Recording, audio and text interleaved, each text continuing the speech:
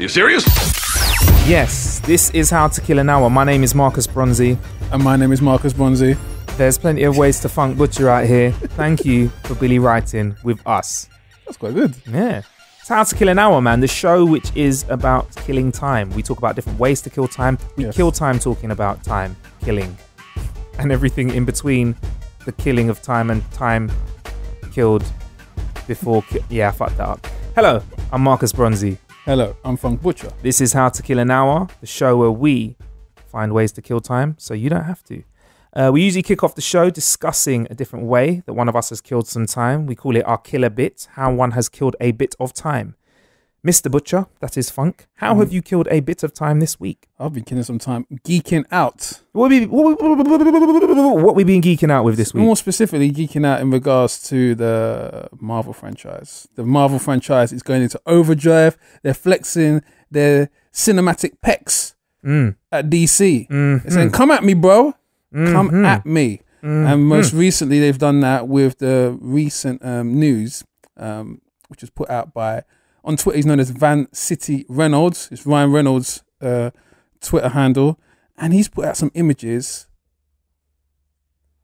dramatic pause, of Cable. Now, this might not mean anything. This is absolutely crazy for me. We have waited years since the animated version of the X-Men to see a visual adaptation in cinema form, live cinema form. So I am not a cinema or a Marvel guy. Yeah. Please describe who Cable is to me. Okay, so Cable is this kind of like this mercenary from the future. He's got this kind of this cyborg eye, and you see, I want to talk more about it, but I don't want to spoil it. But he's linked to the X-Men. He's got a very famous brother within the X-Men main camp, but no one really knows who he is because not even his brother knows that they're related because Cable is from the future.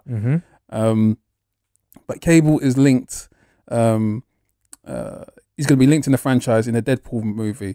So I can't wait for that Deadpool 2. That's coming out real soon.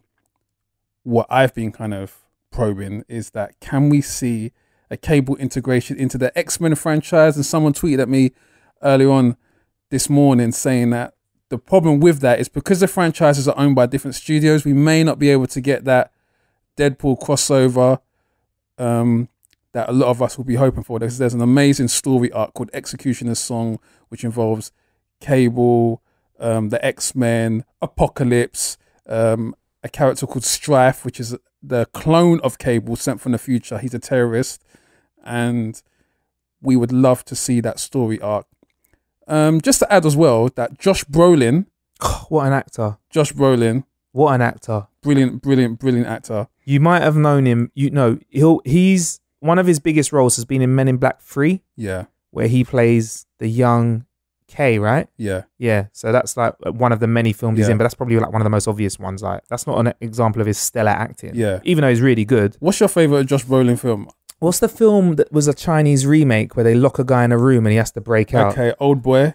Is that what it is? Old Boy. Yeah, Old Boy. I found that I don't usually like creepy films like that, but his acting was amazing because a lot of the acting he did in that film was to himself. Okay. What you need to see Josh Brolin in is Sicario. Oh yeah. Yeah. And obviously Sin City. Yes. Yeah. Yes. So Josh Brolin is the very amazing actor. He's got a lot of stage and screen presence. He is killing it in the Marvel world for some reason some may not be aware of, because he's actually playing two characters within the Marvel universe. Josh Brolin is Cable, but he's also the square-headed, square-jawed Thanos. That's great. So do you think? So there's potential. Billy looks unimpressed. There's potential where he could actually fight himself at some point. Exactly.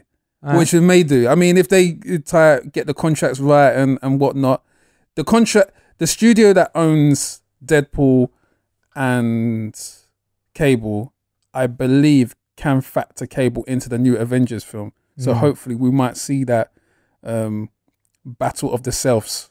I look forward to it. I look forward to it. So what got you excited about it? So Cable got you excited. Yeah. Woohoo! And is it just another Marvel film that is daring to take it past the Disney kind of side of things? They're daring to show you more blood, more guts, and stuff like that. Is that what's exciting you about the new Deadpool film? Because I know that's what got me. That's what gets me with Deadpool and Logan. Yeah. I mean, it's just literally one of those situations whereby it's just tapping into the nostalgia. The fact that you're seeing all the characters that you actually gave up hope of actually seeing on live screen because they were taking so many years to develop, and some of it was a situation whereby it was caught up in a legal wrangle as to who owned what, the rights to who. Yeah, we've finally got to a situation where we're kind of getting a true rendition of Spider-Man.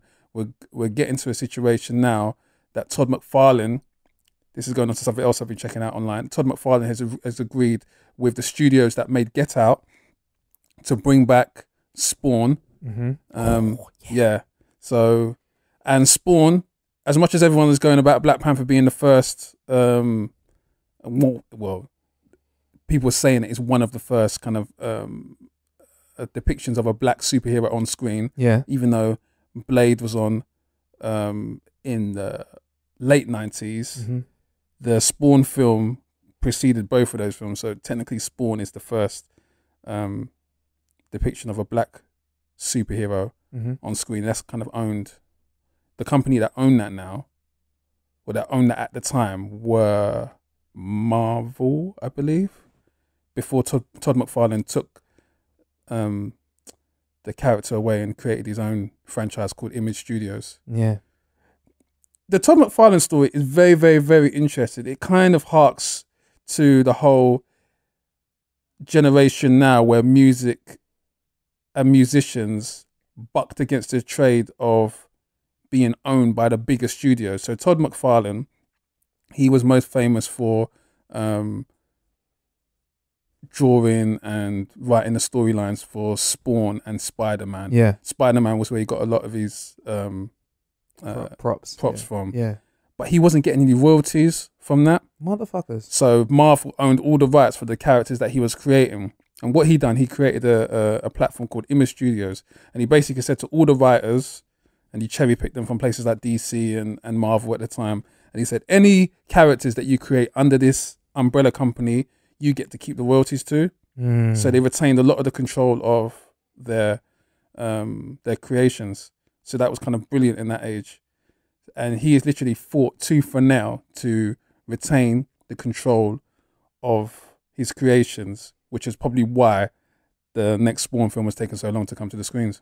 And I look forward to it. I mean, you did speak about it a lot in the episode before last about who Spawn is, how it works, and I cannot wait for another direct. We should just call it ports now, innit? I can't wait for the port of the Spawn film to come back over to the big screen again, because a lot of these ideas from comic books are great, but they kind of wash out the grit, which is what makes comic books amazing. Comic books were out before you could see this stuff visually. You just couldn't see. You couldn't have that level of imagination on the big screen. It just wasn't possible. Godzilla fighting Mechagodzilla did not look fun. It looked like two puppets dancing around. But in a comic book, you could be very graphic, visually stunning, and create these worlds that were just literally out of this world. You know, you could explore theories that you couldn't explore in any other kind of media form. And again, that's all thanks to the technology these days. There we go. We're getting to that stage where the piece de la resistance, which is, I believe, going to be when they make that announcement, Thundercats. Oof. That's coming.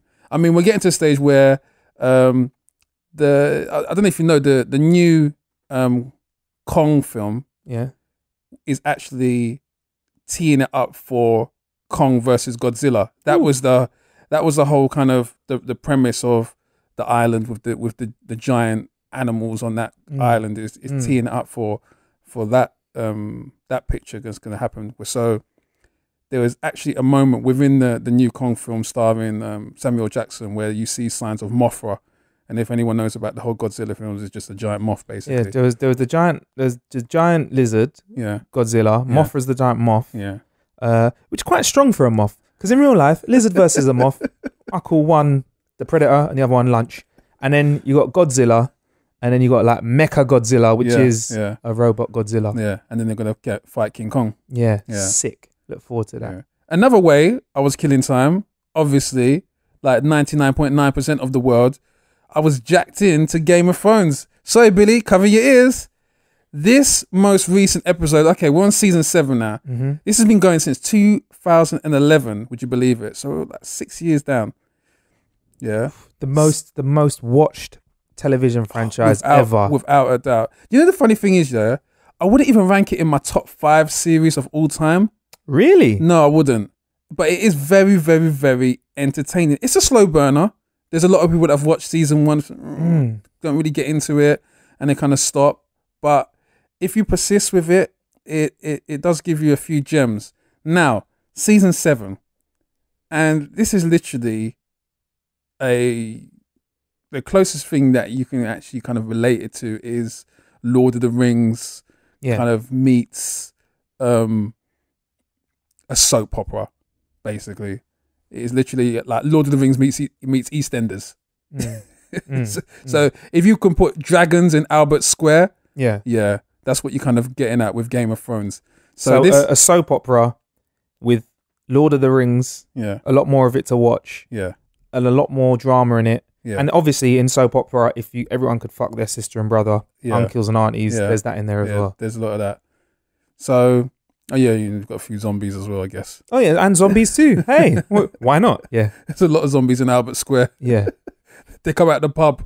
So, season 7, episode 4 is supposed to be one of the best episodes of the whole series. Yeah. It's literally kind of, they threw everything and the kitchen sink in terms of the CGI, the graphics, the stunts. I just recently watched that. Season 6 had only 11 shots of this giant dragon. Whew. That one episode, that Just screen, 11. 11 What shots a tease. in the season 6 though. In the whole of season 6, only had 11 shots of the dragon. Yeah. Last night's episode, which aired over here in the UK, had 80 shots of this dragon. So if there's a lot more of this season to go, because this is supposed to be the finale, the grand finale. So Is this the last season? they say that whether or not the old guy behind this wants to kind of get at his pen and write a few more episodes to keep the checks rolling in. What is it that keeps you in though, Funk? Is it the dragon? Is it the fucking? Is it the tits? Is it the story?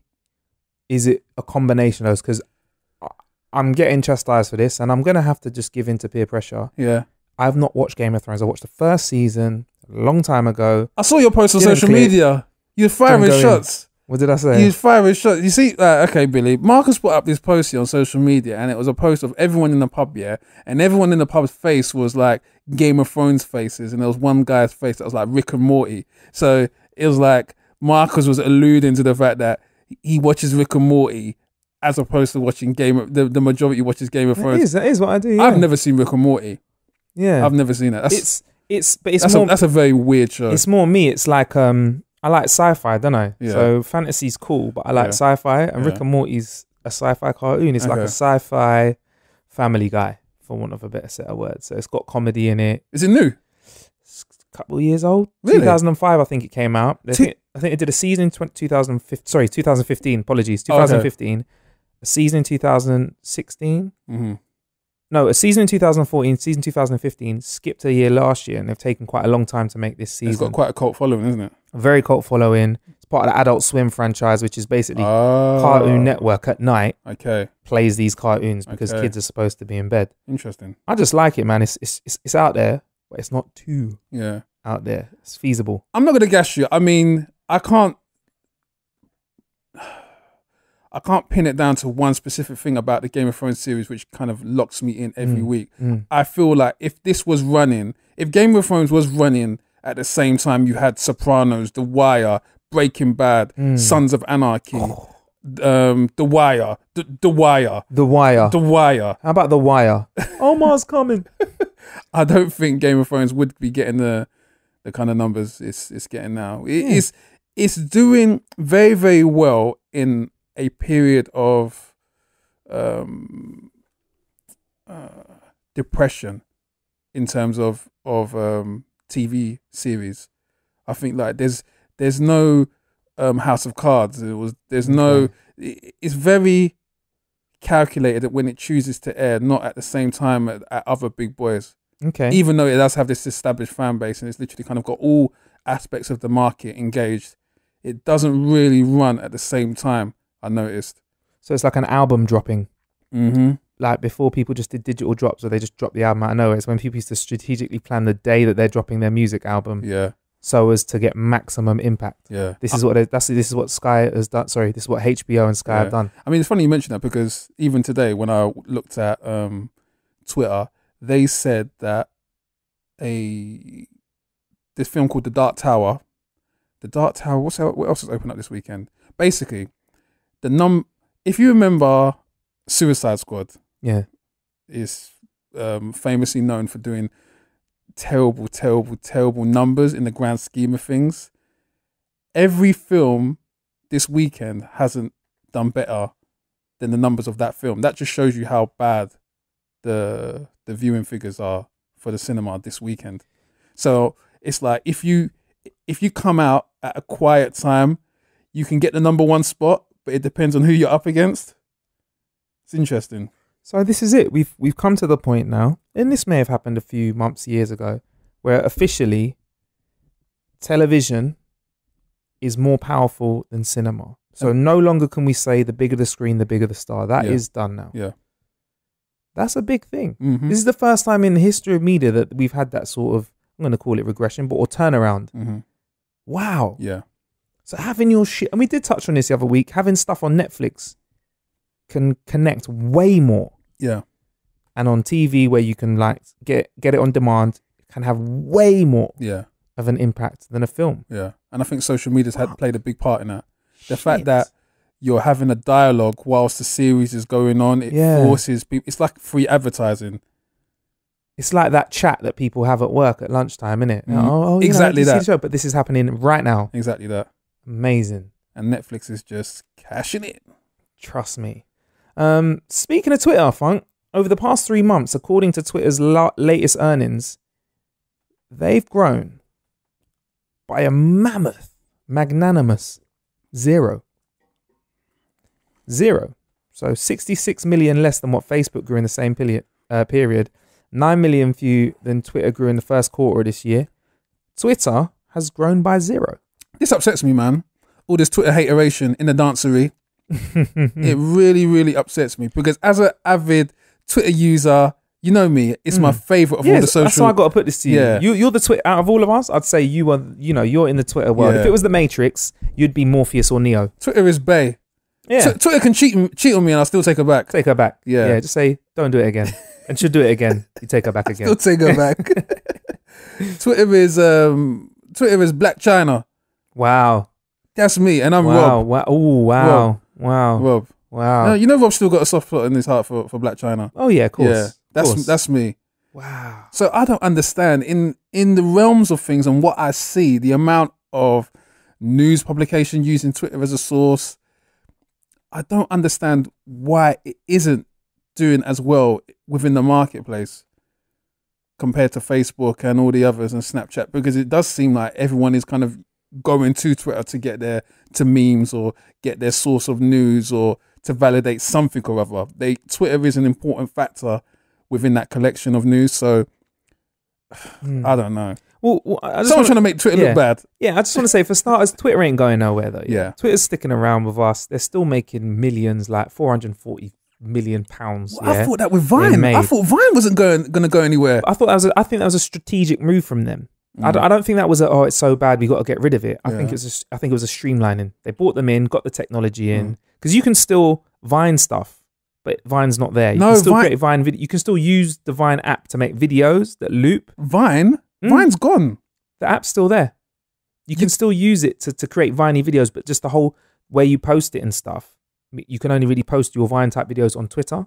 I think they were kind of trying to edge everyone over to Twitter. Are you sure? Because some of the Vine links of my old videos, they don't exist anymore. Yeah, so the Vine links to the Vine timeline. But the app, if you have it in your phone, you can still create 6-second videos that loop, which you can then share to Twitter.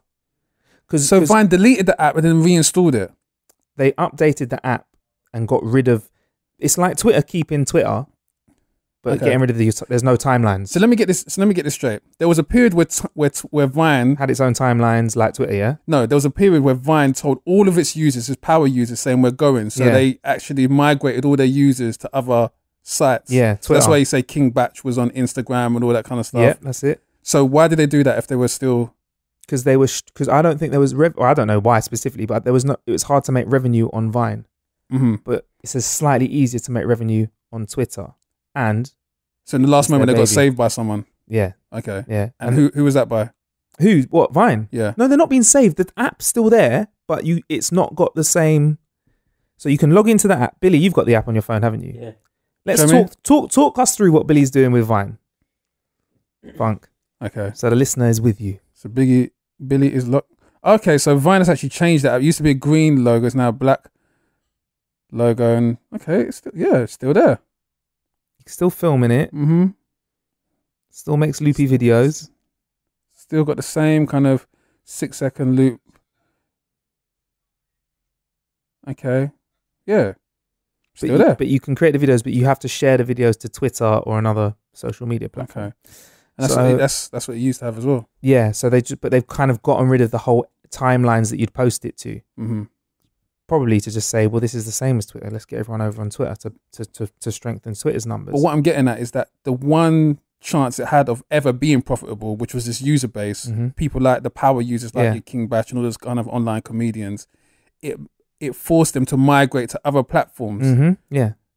And they took their user base with them. Yeah, like Twitter.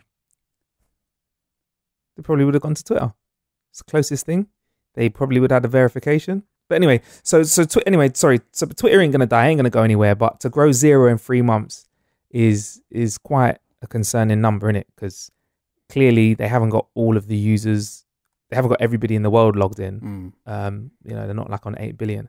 But define dead though, because I mean Vine's as good as dead. Then Vine's dead. If no one's using it, it's still there, but it's like SoundCloud now. Yeah, it's dying a slow death. Yeah. But Twitter ain't dying though. Twitter's with us. Twitter's about. It's still making millions and millions. But I'm just trying to get to the bottom of why do you think Twitter is seeing a drop in its uptake of users? I mean, yeah, you could just say it's skewed numbers, but do you think there's a reason why not many people are logging in? Or why would you not log into Twitter? Or why would there be less people signing up to Twitter now? Because I find it it's quite a pure place. I like it. I feel like it's quite raw and real. I think it's what it requires of the user to be more politically engaged and more socially engaged. It isn't as fun and I mean, you can get your jokes and your memes off Twitter, but a lot of the time there is a lot of heavy stuff on there, which on a degree of seriousness of 1 to 10, you're probably looking at about a 7 or an 8 kind of thing. Facebook is probably the most serious because obviously you got your family members and you're talking about real stuff. My baby mother took my kids again and all that kind of stuff. Yeah, you don't really ever see tweets about that, do you? No, you don't really see tweets about that. But that just shows the level of seriousness that people are posting on Facebook. Twitter is kind of up there in that level. What you're beginning to find is that social media is a place of escapism. Period. People are going on Instagram and they want to see the pictures of that place in the Maldives that they're never going to get to in their lifetime. That new 6-pack they're never going to get. That 6-pack, that Bugatti, that new Bugatti that you're never going to get. They've only made one of, and the one that they made, number of likes you're never going to get. Exactly. So, I guess people want to kind of get lost in that utopia through their social media, vicariously living their life through others. Exactly. And I feel maybe Twitter isn't the spot for that. Twitter, the chief people running Twitter are tweets which come from places like Donald Trump or the Kremlin or someone saying that North Korea is testing missiles again, which people don't really want to kind of engage with. So, whereas Instagram is where life's good. Life's good, innit? You're posting on Instagram, nice holiday, looking good, positivity. But you're saying Twitter's where it's a bit more raw, a bit more real. So you think that's why there might be less take up there? Pretty much. Okay. That's just my theory.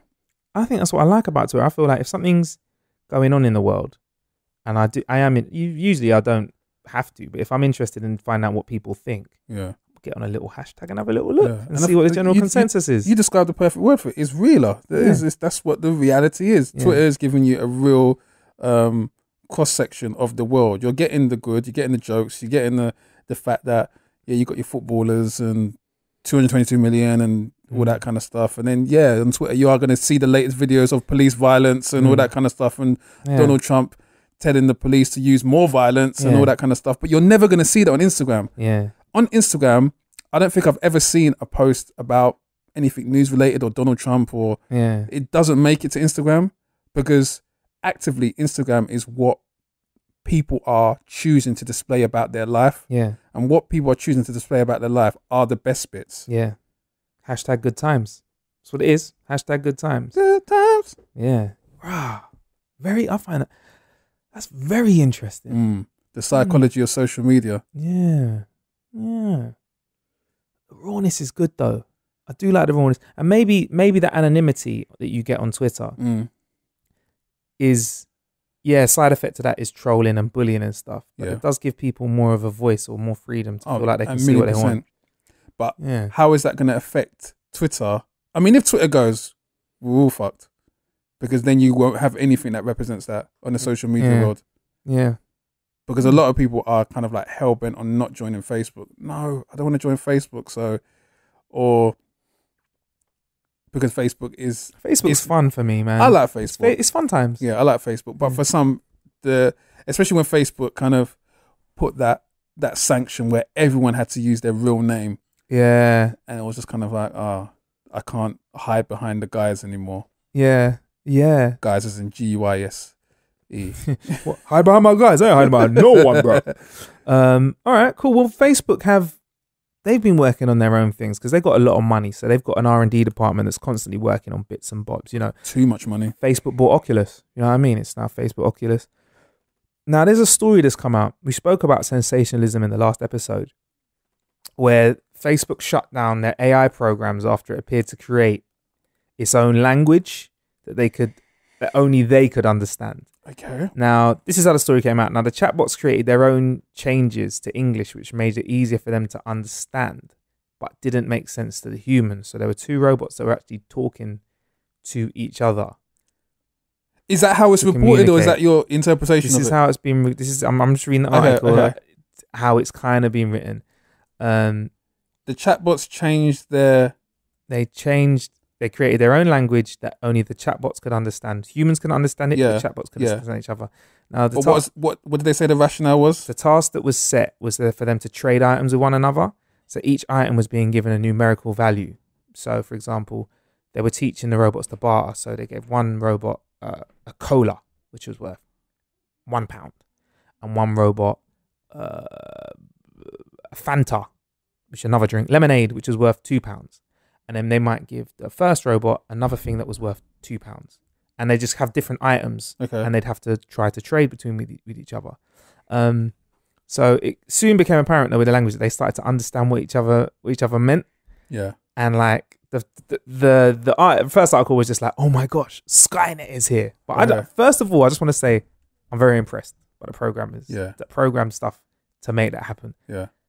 Now, when we first saw this story, we were all like, no, you have to explain the Skynet bit, because at some stage they switched out from talking in English and they started to talk in their own language. This is the language. So for example, I'll give you an example of the language. But it's called Bob and Alice. But they started speaking English. That's the problem. That's what we're getting at. The language that they were created in, the language that they started to use was an English-styled language because it'd been programmed by English people. So I'll give you an example of a negotiation. Bob and Alice. There's two articles running in. So, it's the first thing. It's the one article. Bob said, I, everything else. Alice says, balls have 0 to me, to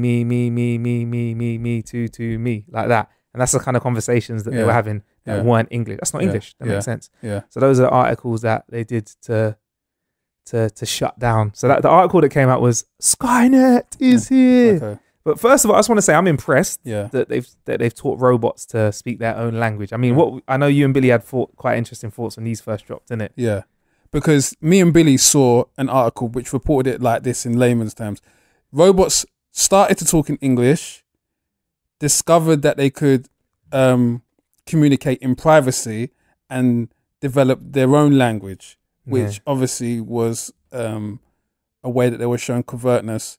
But the language that they developed wasn't decipherable by the programmers, so that's why they shut them down. But that's why it seemed a bit kind of like it got people on edge, because the AI was being so sophisticated that obviously who knows where this could go. So that's where the whole kind of like, well, it's interesting because it still doesn't make sense to us. We can guess what they were saying, but we will never really truly know.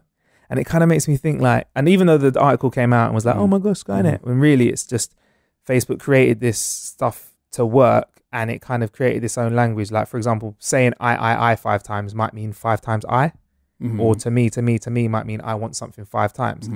It wasn't really working for them because it's just the way that humans, we might create short times. Like if I message you, I won't say I'd like 1, 2, 3, 4, 5 cups of spoons of sugar in my drink. I'd say, can I have 5 times sugar in my drink? Yeah.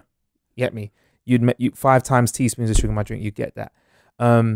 It's got me thinking though, we're going to start getting to this age now where computers are cleverer than us. Yeah. There's certain computers that we're going to build that are going to give us answers to questions, but we don't know how they got the answers to the questions. So they're going to be cleverer than us. Yeah.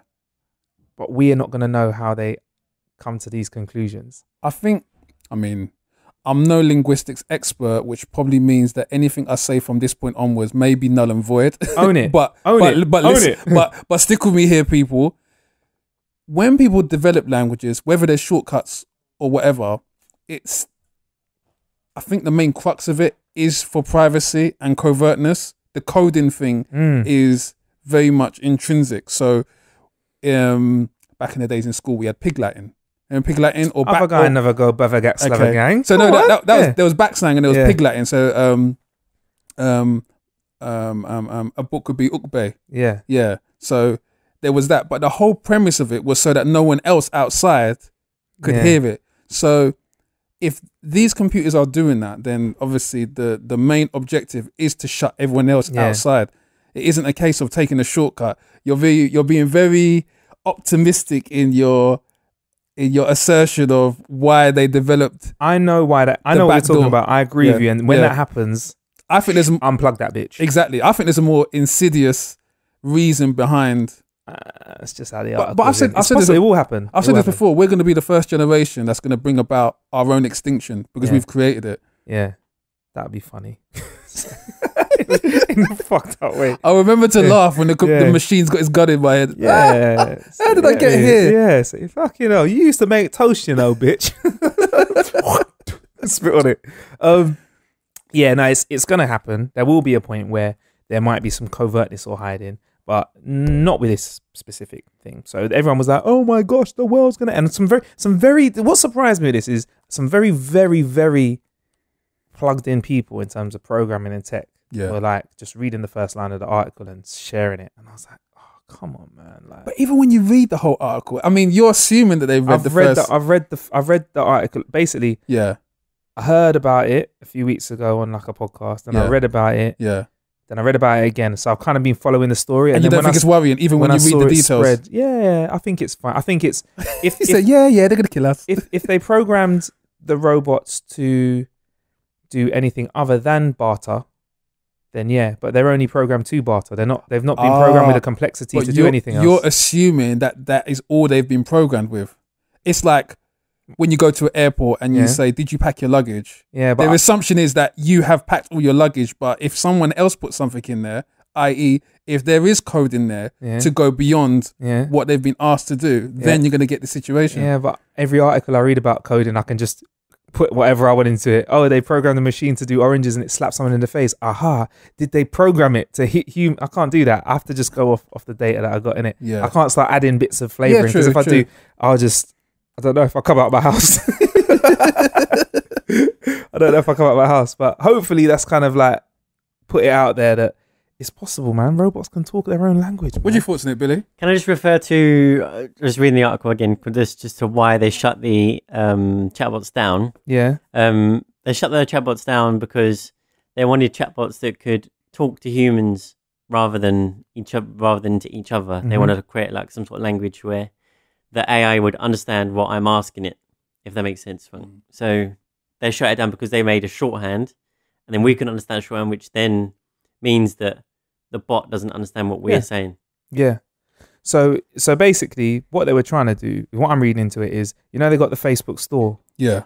You got to barter with another human for stuff. Yeah. What if Facebook could barter with you with algorithms that are way more complex? They're going to make great amounts of money. But you just said that they shut it down because Just wasn't doing what they wanted they it to do. ignored exactly. Yeah. They programmed it to do They something, programmed it and wrong. they ignored it. The AI, you're saying they programmed it wrong. They did. They It just- programmed it. If it it doesn't just do what you ignored meant it us. to, they programmed it wrong. If I program a toaster Yeah. to make toast, and the toaster burns the toast or gives me back bread, they've programmed it wrong. No, but it didn't burn the toast. It didn't do something like Okay, that. if I program it to make toast and it decides to heat the whole room instead, Yeah. then I've programmed it wrong.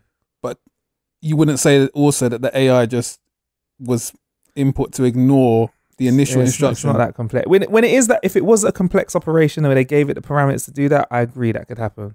But it's Mark, too because simple. we've got computers that can beat humans in chess. Yeah, So- it wasn't a chess machine. Now, with two chess machines, if they started speaking their own language, now I'm interested, because they've got the complexities to work their way around a human mind. Okay. That would be interesting. Now, if somebody accidentally slipped them a bit of code, Mm. Okay. there we go. But That then- could be interesting. But then you have to look at the concept of bartering. What is the concept of bartering? It's no different from the concept of poker. You're having to read Yep. the situation and And they didn't do it. They weren't good. They weren't good Marcus enough. is like they didn't do it. They didn't do it. They didn't do Yeah. it. They didn't do it. What can you say? Yeah, I mean, we'll keep an eye on it. That's what we do. Mm-hmm. Now, I was really happy to read this. They were, well, apparently the Queen, our Queen, Mm-hmm. drinks gin Yeah. before lunch, Mm-hmm. wine at lunch, champagne, and a dry martini in the evening. She needs to go AA. Well, that equates to 6 units a day, according to The Independent. Now, officially, with government guidelines, that makes the Queen a binge drinker. She don't drive anyway, so she's all right. I was like, you don't drive. All you do is go to parties. Yeah. You got to listen. We got to shake hands all day. I'd want to drink. Turn up. So the Queen's a binge drinker. Yeah. I mean, how do you feel about our monarch being somebody who drinks more than the average person? Is that quite British of her? Not setting a good example, but it probably explains a lot because the Queen's always had a few injuries with her hip. So what we saying is she had a few too many Stellas and fell down the stairs. Is this what we're getting at? Or was brucking it down, doing a dirty wine and threw her hip out? Is that what it is? Should the Queen be drinking so much? Should she be teetotal? I don't know. She's got nothing else to do. I'd be getting smashed if I was the Queen. If I was the king, what have you got to do? That's what kings used to do back in the day. Like Henry VIII, I reckon Henry VIII was always on the juice. I reckon he'd wake up, have Yeah. some ale, Yeah. eat like a leg of whatever it is, something regal. Yeah. Yeah. Could you imagine that though, going into Buckingham Palace and having to carefully knock on the door because she might be inebriated, Yeah. surrounded by a load of bottles. Get the fuck out! Or her trying to get in the front door with her key, Yeah. missing the keyhole. Imagine going home to Buckingham Palace. Charles, I've lost my fucking key.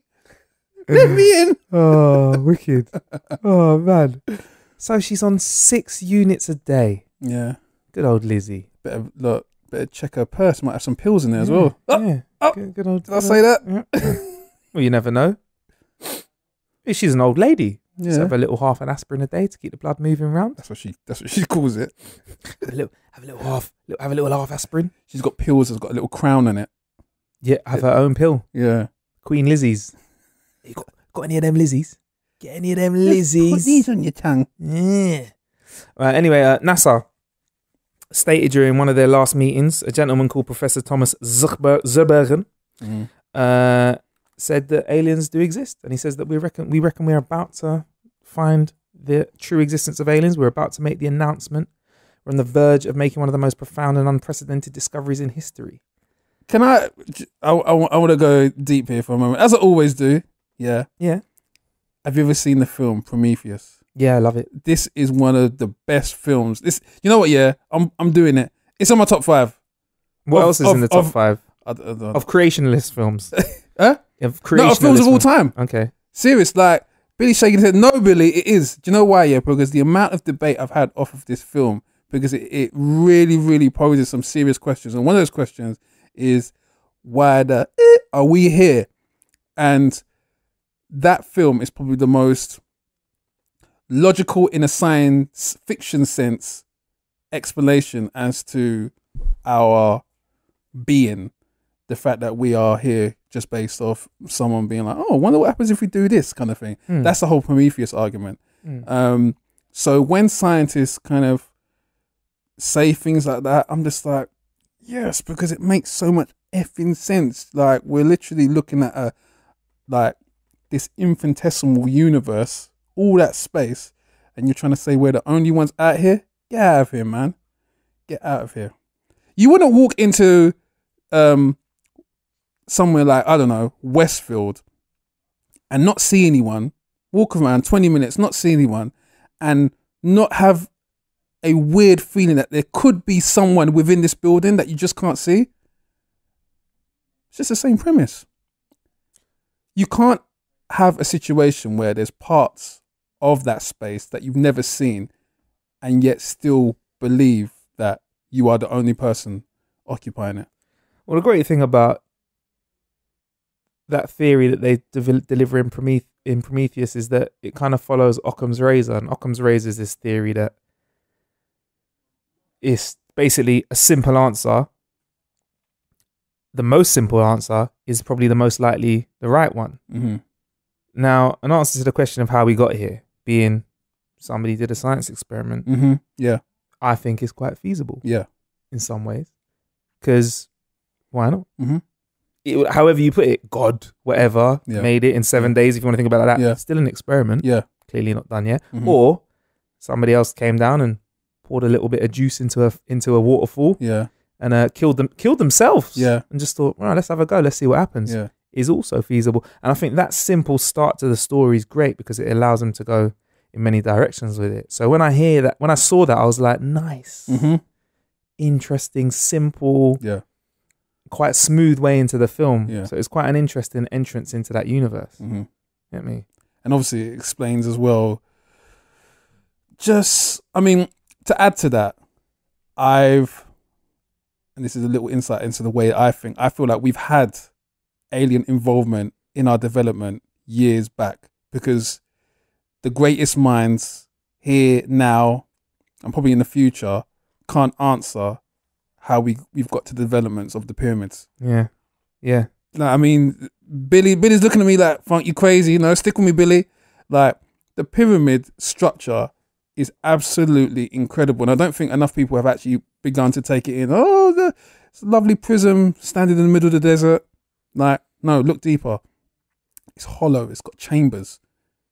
Where was the cranes to where was the manpower to, like, there was too many questions that at that point in time architecturally don't make sense, and yet there they are, standing longer than buildings that are getting blown over by tsunamis and other natural forces.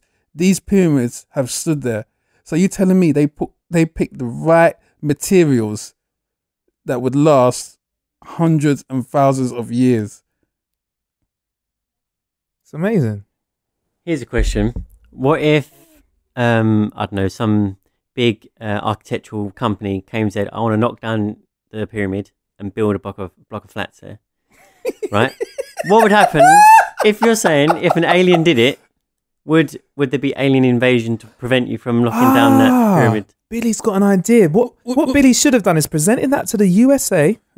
Yeah, presented that to Egypt. Yeah. Presented that to the UK.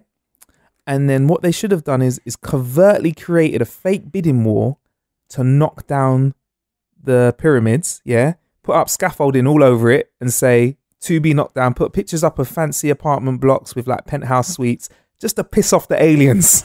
Have a massive fucking demolishing ball, and they're like, yes, we can't wait to smash this down, and then see if the aliens turn up, like right before they're about to let the check. That's a very good idea, Billy. But we wouldn't be able to understand the aliens when they say that this is a listed building. We won't understand. It's all right. Just get them on a line with one of our Facebook chatbots. They'll be cracking away in no time. Yeah. What if they came down and said, "Excuse me, we're part of the intergalactic listing commissions." Yeah. Wow. Yeah, that's a good idea, you know, Billy. What? Just fuck with aliens like that, and when they get here, say ha ha like that. Reaction might not be as good as we thought. And then Ashton Kutcher will come out and go, punked. Yeah. I think the real secret is that there's actually a lease on the pyramids which lasts 5 billion years. Yeah, so we've still got a few. There's a leasehold.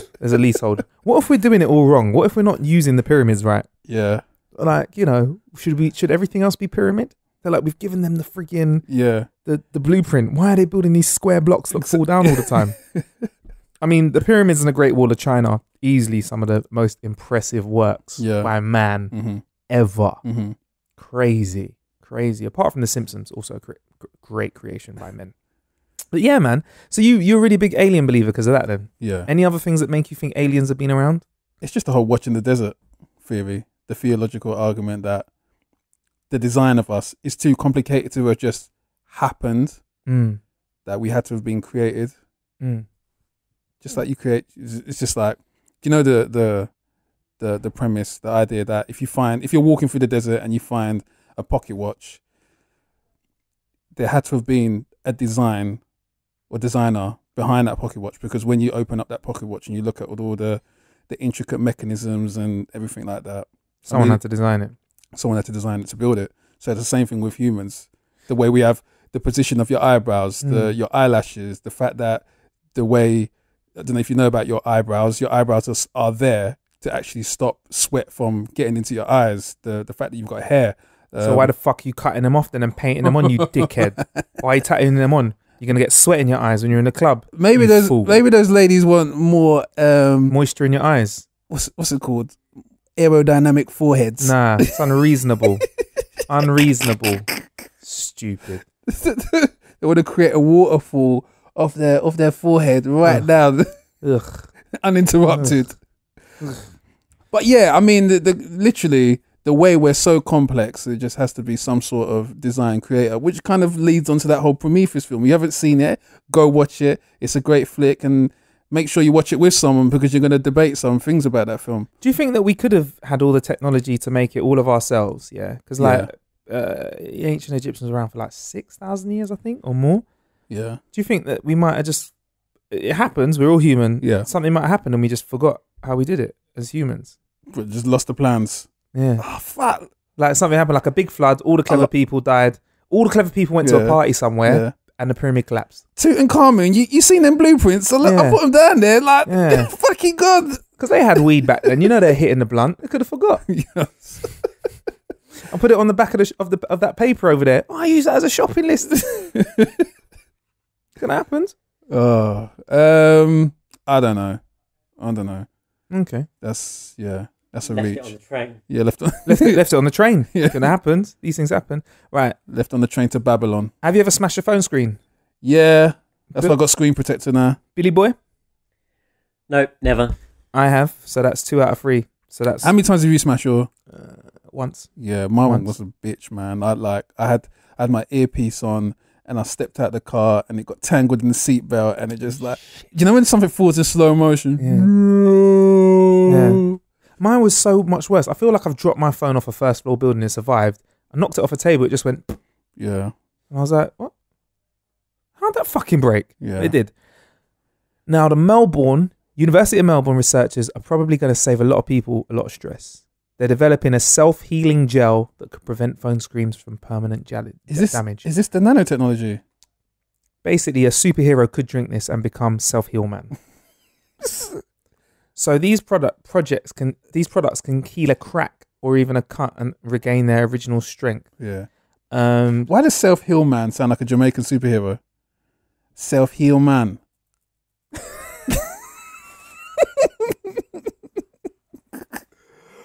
Jamaican DC, I want the rights to that. self-heal man? Self-heal man. Rah. Who are you? Self-heal man. Basically, they change shape when triggered by being swollen in a solvent. So if you put a bit of water on them, it helps them come back, and they're calling it 4D printing. Self-heal phone screens. I like the sound of this. I really like the sound of this. But if we were Apple and we made a little bit of money switching up phone screens, Now you're talking. we'd buy the patent to this. And what would we do? We'll burn that shit. Incinerate it. We'd find out where the plans for the fucking Great Pyramids of China, Exactly. of Egypt, when the Great Wall of China went, and we'd lose that shit Yeah, there. that's going straight in that room. Yeah. Fuck that. And anyone who ever even knows about this, I think Apple have got like a team of hitmen, and they wipe out your friends, your family, anyone who knows the information. It's literally like those films. I've got this. Please run! Yeah. Oh, well, someone's got Hear the silencer. an unlimited power source. Hey, I've just here to unveil my battery that never needs charging. Exactly. They get kidnapped. What film is that? Is that a Tom Cruise film? Something like Night that. and Day. There you go. Yeah, it's one of them, or all of them. But yeah, self-healing phone screen. What else should be self-healing apart from us? Anything self-healing or like something with unlimited life is never going to make it into the commercial market. Never. Car. Self-healing. Self-healing car would be good. Yeah. Self-healing tires. I don't even think bulletproof cars work. Why? Why don't they work? Who wants a car that's bulletproof that actually works? Then every like military and I mean I don't think they work. Really? Yeah. Obama's got a bomb-proof car. Ain't been tested on him though, has it? Luckily not, but apparently you throw a little grenade under it, and it can still roll. It can just go, what and? Well, this is the thing. Have you noticed that tanks aren't impenetrable? No, They are penetrable. Yeah. Yeah. So a tank can be done in. Yeah. Oh yeah. If you drop a nuke on the president's beast, it's gonna blow up. But not even a nuke. I mean, tanks can be like penetrated, Yeah.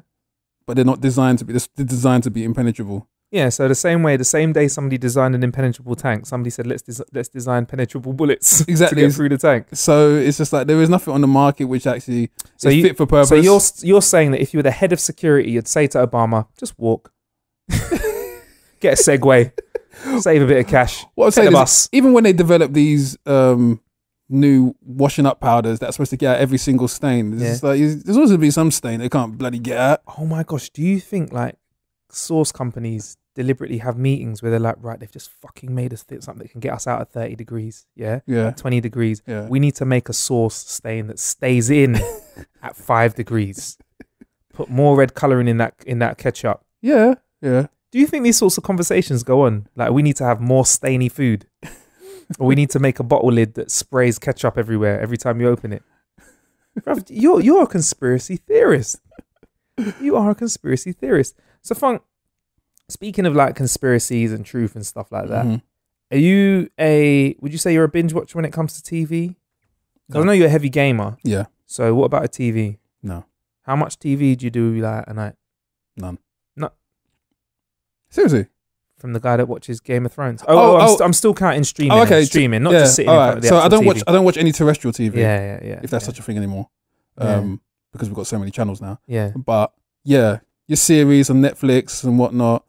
I'd say on average, I'd go by week, probably about 4 hours a week, 3 to 4 hours a week. Cool. And when it's like 4 episodes. when it's not something that's you're only getting the hottest episode of, like Game of Thrones. If there's Yeah. like a few episodes, would you say you're more likely to watch them both at the same time? No, if there's nothing like Archer's on in the background. Yeah. Shouts to Archer. But would, like, say you're watching a show, would you put a couple episodes on though? You wouldn't watch just one, Yeah. okay? Because 80% of us in the UK do that now, apparently. What do you mean? Watch more than one episode? We don't just watch an episode; we watch back to back. Like before, the only version of binge you could do was called an omnibus Yeah. for your soaps, innit? Yeah. And I remember being a kid, I hated EastEnders. I hated And I was Sundays. like, Mom, why is EastEnders still on? Yeah. It's the omnibus. Shut up, son. Yeah. But they're rolling it out across channels because anyone out there who has young children like myself, stations like Cartoon Network, they have this back to back thing of Adventure Time back to back, regular show back to back, Clarence back to back, Powerpuff Girls. We're gonna show 6 or 7 episodes back to back. So they've kind of got into that thing whereby if it works for adults, that we can make them sit in front of the TV, of course it's going to work for kids. If we put their favorite TV show and we don't change it. And they have like Friends Day. Yeah. And stuff like that, where it's just Friends all day long. Yeah. So you're part of the 70% of people that find it relaxing. Like you do a bit of binge watching whilst being like, say, active, but then you have some of the time where the TV watches you more than you watch it. Sometimes like archery in the background. Yeah. Okay, the TV has replaced the radio. Okay. Yeah, the radio used to be on in the background. Now the TV is on in the background. I like to do that with reruns. So I'll put on a little bit of Rick and Morty season 1 and just have it on in the background and like go, and then carry on with what I'm doing. Yeah. You know what I mean? The funny thing about that is that you could be getting on with your day, look back up at the TV, and you haven't really lost the storyline. You can still pick up from where. Yeah, exactly. You're still back in with it. I don't know if that means that's poor writing or. Sometimes. Yeah. I mean, if I've watched it before, because I've watched it before, but sometimes with certain stories, you can do a little half an episode, go for a piss and leave it on, come back, still follow it. You get me? Game of Thrones, though, I don't know. They're like 35 people in an episode. Well, I've missed like half a season of Archer and I still know what's going on. So it's like. Yeah, the new Archer's good, you know. Yeah. You in the latest season? What am I up to? I'm up to the one where the black girl's pregnant. Oh, Lana Kane. Yeah. Lana Kane. I swear that's like a medicine somewhere. Yeah. Lana Kane. But yeah. I find her sexy, you know. I know she doesn't exist. She's a cartoon. Yeah, I find her fit. I'm like, why can't she be real?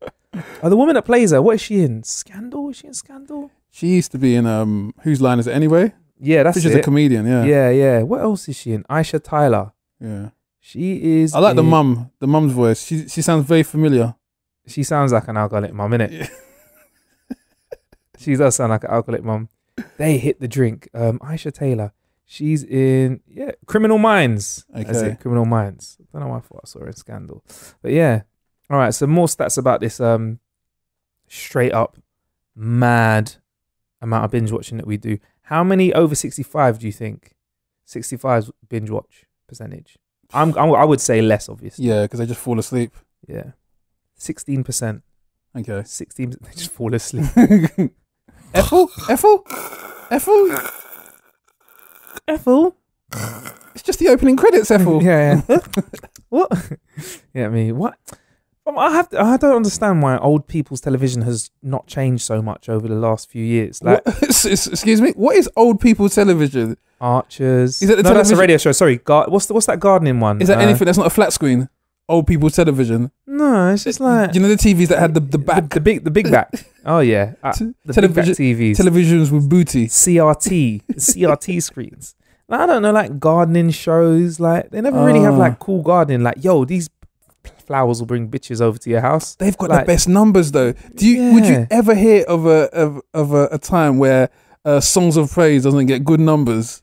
Yeah, that's the religion though, isn't it? Songs of Praise gets great numbers. That's the religious factor. It's just things like Gardener's World. Like I want someone to be like Gardener's World. Yeah, today we're going to have a show where I'm going to show you how to grow all of these nice herbs which taste great with your gin and tonic. Then I'll be involved. But it's like, let's have a look at James's garden.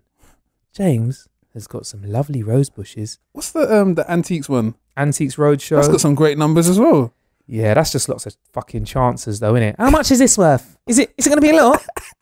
Is it going to be a lot? You call them chances. They are fucking chances, mate. That's all they care about. They should call it, how much is it going to be? How much would it be? Oh, I found this lying around and I just wanted to get it valued. And do you know what I love? Yeah, when I watch Antiques Roadshow sometimes, is where someone has something that looks fucking wicked, like a golden ring with a fat diamond in it. Yeah. Diamonds, the lights dancing off the diamonds, yeah? So, goes, oh, this looks amazing. And they'll look closely at it, go, oh, it's got a little sign here. Okay, so this was one of the first ever gold-plated rings that ever came out with a very well-shined cubic zirconia. And they're like, how much is it worth? Fucking chance. How much is it worth? It'd probably do about £50 at auction. And they go, oh, do you believe them when they say that though? I think they're savage. I think they tell them that and they keep it and then they shut it for like 50 grand on the market. Oh, that's the one where they buy it off them, isn't it? Yeah. I don't know what that one is. Dev's been on that bargain hunt. That's where the they one. buy stuff and sell it. That's all right. That's got a bit of edginess to it because you kind of want them to win. You want them to get this stuff and sell it a bit. But because I'm a bit sadistic, I still like it on bargain hunt where they go around this junkyard, auction house, pick up bits and then sell them on auction. I still giggle a little bit when they make like minus £20 on that. So you would say that the over 65 are more loyal watchers of TV then? I think the reason they're more loyal with TV and radio, is because they can't be bothered to get up and change a I channel. was just about to say that. You can't be. When I'm 65, I'm putting on a channel that I know is going to be worthwhile and I don't have to get up and move for. Even though everything will probably be voice activated by then, I don't want to have to get up and change the channel. Oh, Siri TV. That sounds cool. Hey, possible. Very, very possible. Très possible. Why isn't that here yet? Like, seriously, who needs a fucking remote control when you could just Channel 1, Sky Sports. Google Assistant's the closest at the moment in terms of filtering through online stuff, but for terrestrial or regular TV, I reckon Sky should have it locked down. Cable should have it locked down in America. But with Google now, Home Assistant, you can be like, Google, I like Prometheus, and you can link it to your TV. Oh yeah. So for example, if you had a Shield, you had the Shield remote in your hand. Yeah. There's also something supposed to be coming out called the Spot by Shield, which you plug into which omnidirectional microphone. Spies. And you just say, "Hey Google," and it says, "Yo, what's up, Frank?" And you say, "I like Stranger Things. Could you find me more stuff like that?" Or play me the latest episode of Stranger Things, or play me that show which has so and so in it, or show me some Sandra Bullock films, or something like that. Onto Pornhub now. Oh yeah, Pornhub. They're they're innovators. They're innovators. We're waiting for the Pornhub app. Waiting for that Pornhub app. Anyway, I've been Marcus Bronzy. This has been How to Kill an Hour. I've been Funk Butcher. This has been How to Kill an Hour. There's plenty of ways to kill some time out there. Thank you for killing some time with us. And we'll be back in your ear holes. Peace.